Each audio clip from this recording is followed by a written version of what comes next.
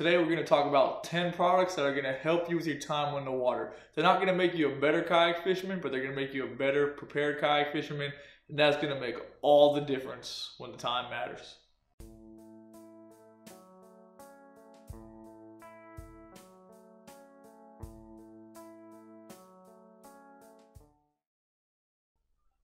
The first item is rod holders. It's important that you have a way to store your rods when you're on the kayak.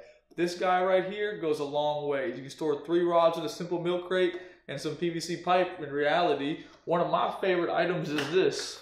I install this on all my kayaks. It's nothing special. It's some cutting board and some PVC. It mounts right on your little rails with these little screws. You can do it a variety of ways. On this kayak, we use a rod holder here. Has the same adapters across the board, and it makes for the perfect way for you to put a rod right here and stop it from getting put in the water. It's important that after you net the fish, you use a rod holder like this to stop you from dropping something in the water and losing a valuable reel or just ruining with the salt water. Item number 2 is a push pole or a paddle. When you're on the water, you're going to need one of these things no matter what. You can't always count on your pedals. And whether it's a push pole or a paddle, I highly recommend you get one to bring with you. If you're in a paddle kayak, I recommend bringing a push pole as well as your paddle.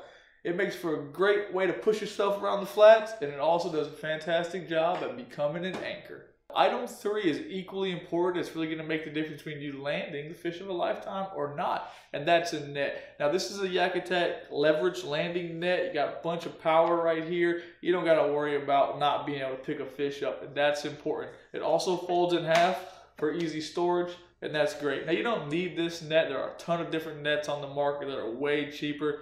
I use this one because, well, I've had it forever and it hasn't let me down yet, so we're going to keep using it. Boom! Item number 3, get a net. Item number 4 is going to go down as my favorite tool of all time, and that's this boomerang snip. Make it in a variety of sizes. Some even have a light, but I keep this thing on a carabiner and it's on my hip all through charter season.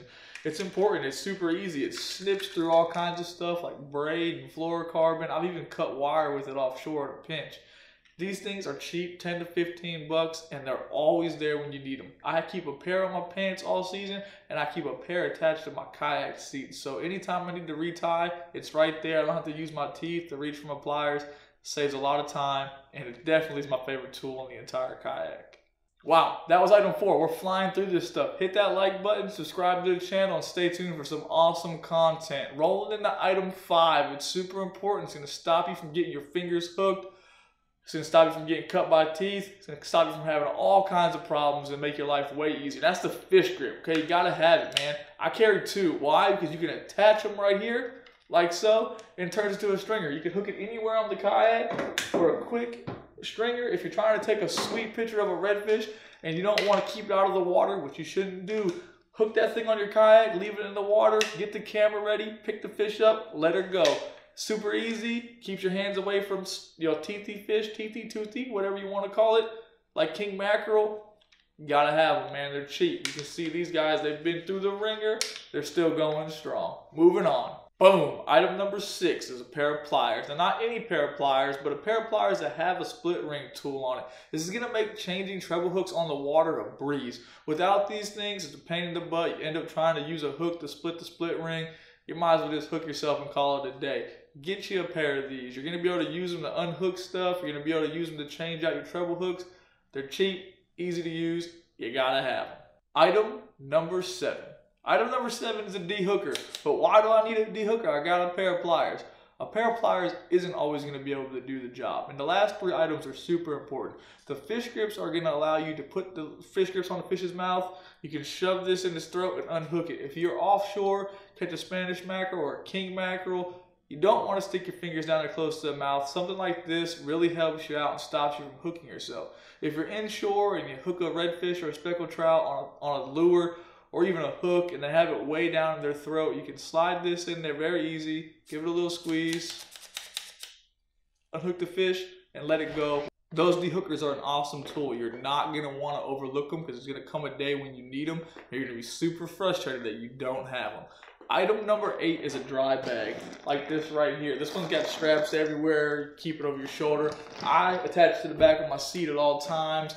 I put clients' wallets in here, cell phones, anything that we don't want to get wet. Car keys, our camera, stuff that's important, that's valuable, and you don't want to lose. I leave a little extra air in here in case it does fall into the water for some reason, which it shouldn't because it's strapped to the kayak, that it'll float. This is an awesome thing to have, run you about 30 bucks. It's worth every single penny. You don't want to lose your car keys because they fell in or they got wet and the key fob won't work. Keep that stuff in mind. Get yourself a dry bag. Boom, flying along, 2 to go. Item number 9, you ready for it? It's a measuring board. You know why you need a measuring board? Because an 18-inch trout is not a gator trout. This way, when you catch a monster, this range, not this range, monster, then you can take a picture of it. You can show your buddies with some actual proof, and someone might just believe your story. Get a measuring board. It's gonna make a difference, and it's really gonna keep you out of trouble with the law. You don't wanna go catch a fish that's 14 3/4 inches and keep it and be like, oh man, I thought it was 15. FWC is not gonna care. Find a measuring board, find a way to measure your fish, stay safe, stay out of trouble. All right, I don't know if you're ready for number 10, but it is the most important part of kayak fishing, and that's a kayak. You can't go kayak fishing without a kayak. Now, you don't need a $3,000 kayak. I've caught a ton of fish from a sit-inside Sun Dolphin Aruba 10. I've limited out on trout. I've limited out on redfish. It doesn't matter about the kayak. It doesn't matter about all these accessories. You don't need the most expensive net, rod, reel, or anything. You need to go fishing to catch more fish. Knowledge is way more powerful than any of the products that we just listed, and I hope you keep that in mind. When you get on the water next time, pay attention to the fish, pay attention to your surroundings. These tools will make your life easier that we talked about today, but they're not needed. I'll put a bunch of links below so you can go to Amazon and purchase them. If you purchase anything from the link, we get a small percentage, and I greatly appreciate it. It helps support our business, and it helps us produce these videos. If you guys have any questions, send me an email at nick@navarrekayakfishing.com. And as always, I look forward to you guys booking your next adventure.